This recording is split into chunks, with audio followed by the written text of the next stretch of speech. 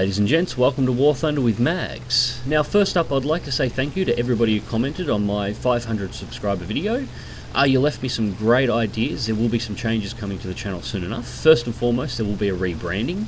When I created the channel, I never expected it to get very big, so I just sort of whacked a picture on for the top for the banner, selected an icon at random that looked aircraft related, and that was it. Started uploading videos.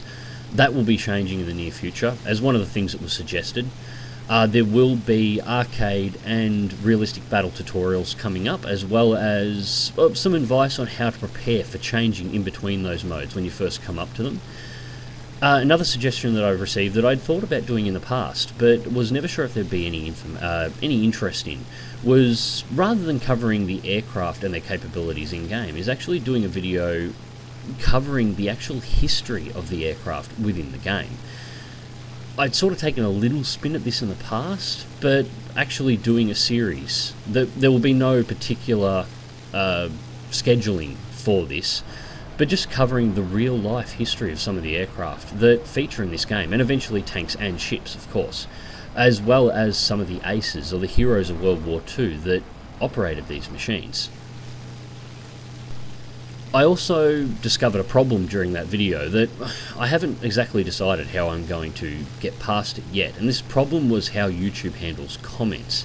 Despite having the spam filter completely disabled on my channel, the amount of people that commented that were giving really good ideas that were completely not spam, that YouTube decided to mark as spam, regardless of the fact that I have the spam filter disabled, was huge. I had to manually go through and enable pretty much probably a good third of the comments that were put onto the video, which was really annoying to have to do. But I'll continue doing it in the future for the moment. The other thing was the amount of people that I didn't have access to a reply button in order to be able to respond to some of the really good ideas you're giving. I'm not sure what to do about this yet. It isn't a huge problem at this moment. There are ways for me to get around it, but if the place continues to grow at the rate that it's growing, I may need to look into doing something about that in the future. Now, to this battle. Well, this is the Bf 109 E3. I had a request to show some more German gameplay and to show some low-level aircraft in the future, because I haven't been showing a lot of those on the channel, and a lot of that was because a lot of the German aircraft got hit pretty hard with some various issues during 1.37, and it was really just disappointing to have to fly them, knowing what they should fly like compared to what we had in game. However, I've been taking the opportunity in 1.39 to correct this. Now, this battle I'm not going to edit or cut at all.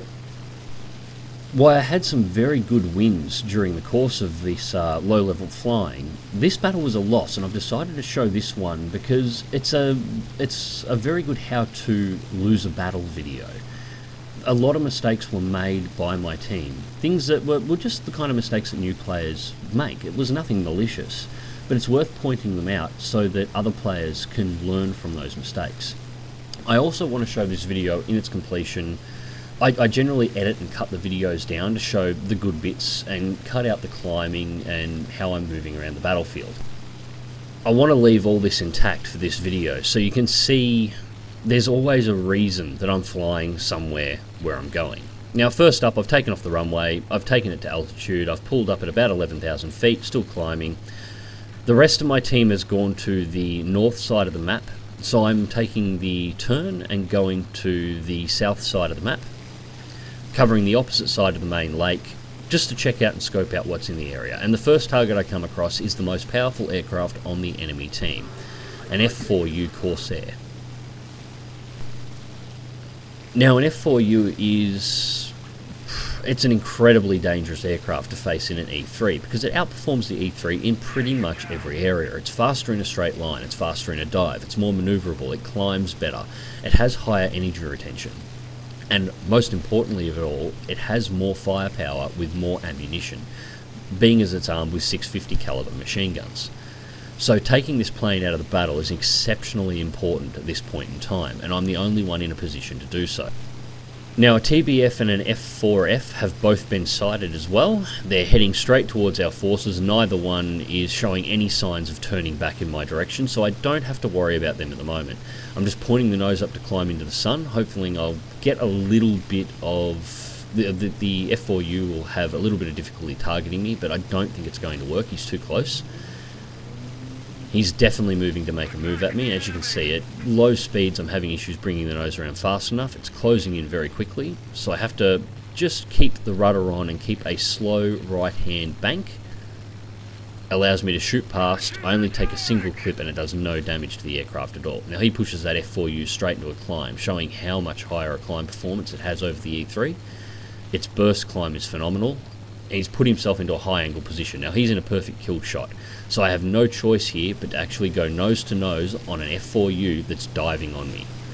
Take the shot and then bug out sideways straight away to throw myself between his guns. I get lucky, he eats all of my 20mm straight in the engine. I roll between his guns and don't take any damage. I don't recommend head-to-heads at any time unless it's absolutely necessary. Unfortunately, that was a situation where it was necessary and it was a risk. I really was rolling the dice there on whether or not I'd be able to pull that off. But that's the most powerful fighter on the enemy team eliminated.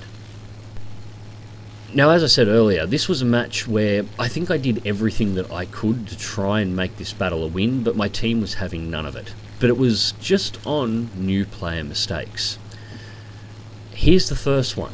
That's a TBF.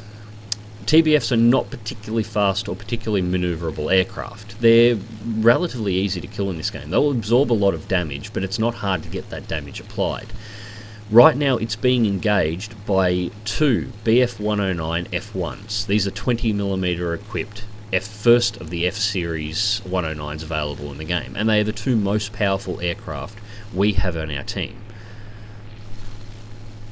Now, these two fighters began engaging this TBF at about the same time I engaged the Corsair. Now, I've killed the Corsair, crossed the map to fly directly above them, and the TBF is still up.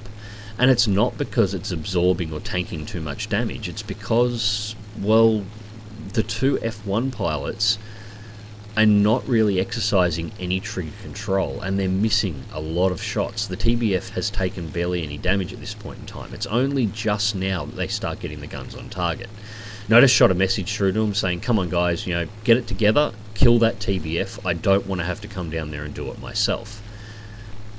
And I really don't want to have to go down there. It's not only, it's a waste of ammunition when two targets have already been firing on it, it's potentially could be looked at as a kill still, considering these two guys have been on the target for so long, and it also means me giving up 12,000 feet of altitude that I don't want to have to do. That TBF is scraping the deck, and I don't want to have to go down there to do the job.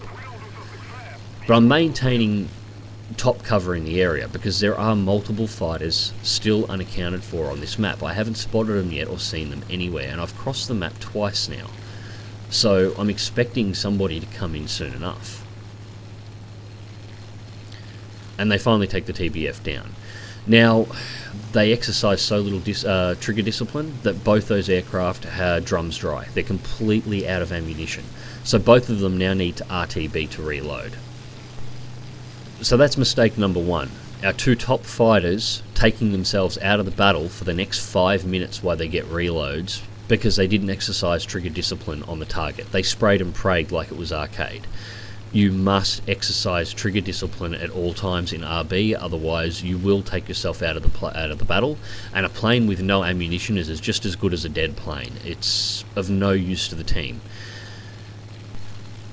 Now, I've turned the plane back around and I'm heading for the ground forces line that is on the far side of the lake on this map. Now, I'm heading over this way to check to see if anybody's there. I don't suspect that anyone will be. I haven't seen any signs of battle there, but I need to confirm that.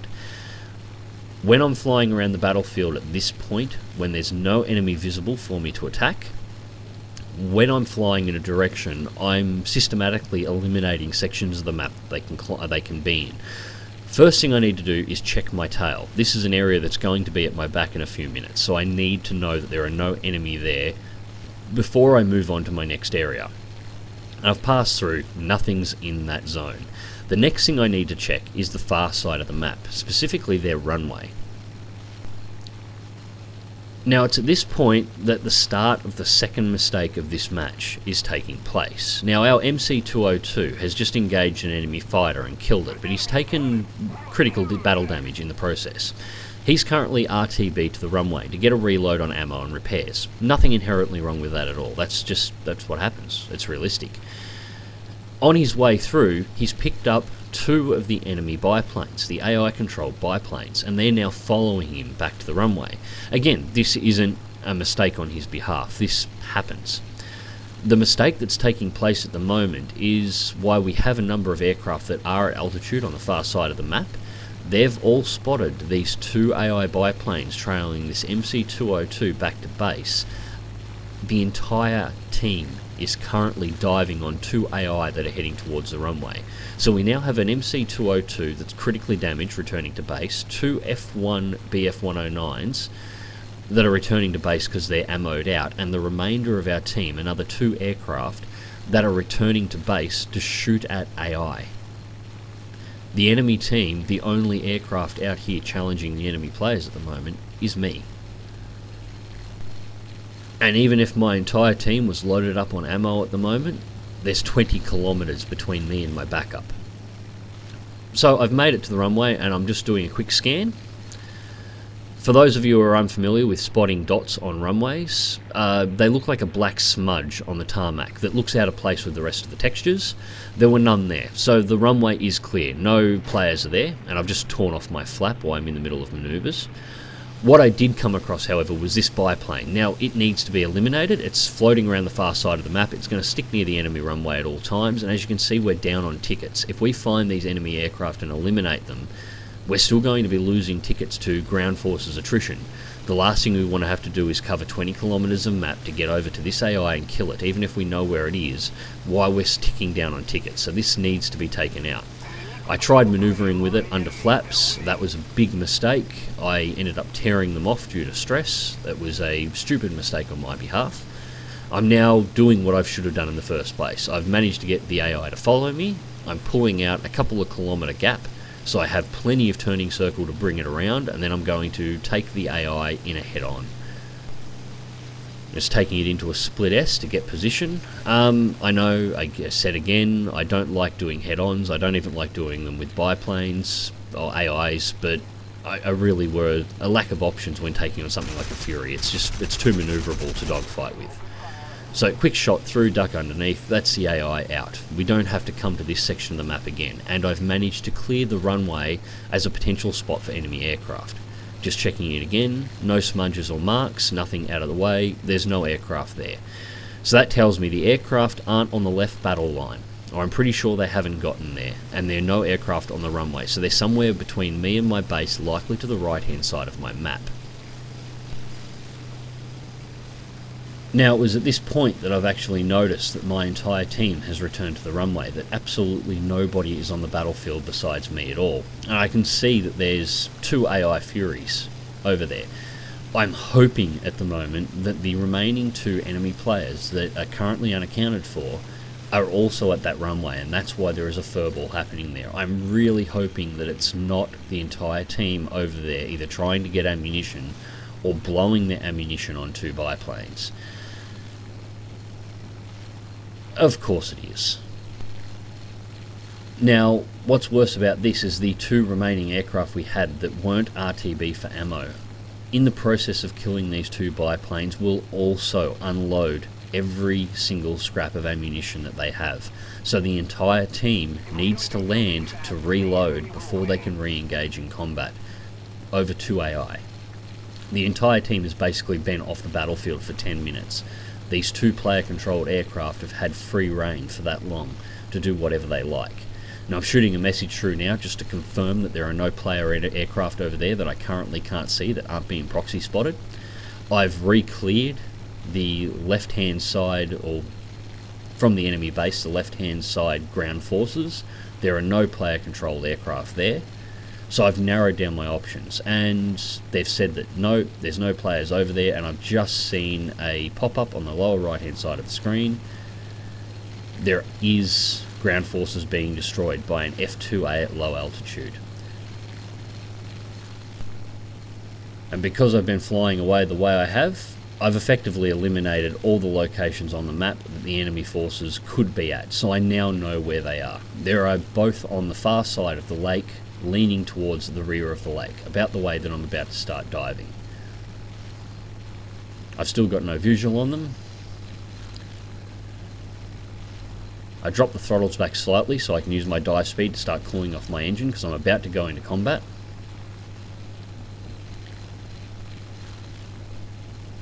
And sure enough, there's the first target, P-40. Now, that's a nasty aircraft to have to fight as well. The P-40 is more manoeuvrable, carries more firepower, more ammunition, and is just as fast as the E-3. In good hands, a P-40 is an incredibly dangerous aircraft, so I'm only really going to get one chance to boom this target, and if I mess it up, I'm not going to be able to engage it in a dogfight. So I bring the nose down and around. He pulls it into a climb at just the right time. I overshoot. There's nothing I can do to get back on his tail now, not without having backup in the area. But I've spotted the F-2A as well. So firewall the throttles, maintain a dive even in the turn, get my airspeed up as much as I can. I've got to put some distance between me and the P-40, and I have to drag it to my team. Now I can already see the F-2A pilot's beginning his turnaround. He's going to try and nose-to-nose me on the way through, and I don't have a choice. Now this isn't the first F-2A. This is the one with 4 50 caliber machine guns, so it is incredibly dangerous. I take a lucky shot, take him out, but that there is why you don't nose to nose. That's my third one for the match, and my luck has run out.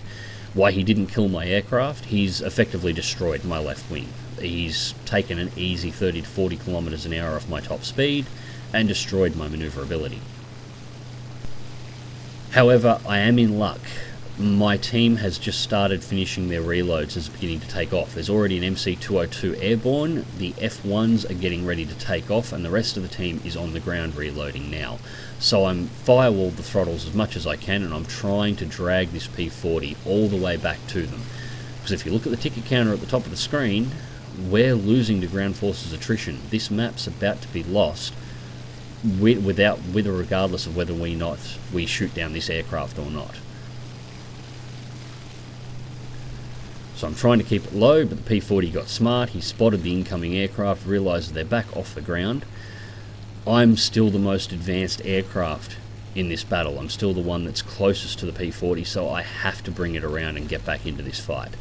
Even though I'm crippled at the moment, I cannot afford to return to base. If I do, it's likely going to be game over. Well, that was my thinking anyway. The truth of the matter was this was game over anyway. When the P-40 realised he was about to get bounced by the rest of the team and turned around, he too realised that ground forces were about to win this battle for him in the next few seconds. So all he has to do to win is turn around and fly in the opposite direction until it's over. And there's nothing we can do about it. The P-40 is just fast enough to stay ahead of everything except the F-1s. And at this point in time, it has an easy 4-kilometre lead on the first F1 that can get to it. By the time they've closed the difference, the match is over. Two things cost the loss of this match. One was no trigger discipline amongst new players, spraying and praying. Having to return to the runway effectively takes you out of the battle for 5 minutes, and my entire team took themselves out of the battle for more than that. Overall, there was around a 10-minute hole where 2 enemy aircraft or 3 enemy aircraft were pretty much unmolested for the entire match. The second mistake that was made was tunnel visioning onto AI. AI are great for free credits, but you go for them at the end of the match. You only ever eliminate them early if they're in a position where they're going to make victory difficult.